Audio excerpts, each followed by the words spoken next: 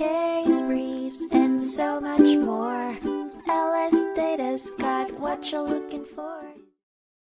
In Marx v. Akers, a 1996 New York Court of Appeals case, a shareholder filed a lawsuit against IBM and its board of directors over excessive executive compensation. However, the plaintiff did not demand the board initiate a lawsuit, as required by law to eliminate unnecessary shareholder derivative suits. The court dismissed the lawsuit, as the plaintiff failed to provide sufficient evidence that making the demand would have been pointless and did not meet the universal demand requirement. Their complaint accused the director defendants of self-dealing by awarding excessive compensation to outside directors when IBM experienced declining profitability and violated their fiduciary duties to IBM by voting high compensation.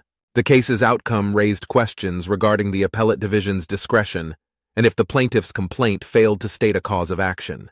In the end, the court deemed the plaintiff not excused from making the demand and failing to state a cause of action for corporate waste, as per Business Corporation Law Section 626 C. The court dismissed the plaintiff's lawsuit and required them to pay costs.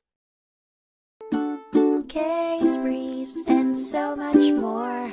LSData's got what you're looking for. Visit lsd.law, elevate your mind. Leave the stress of class.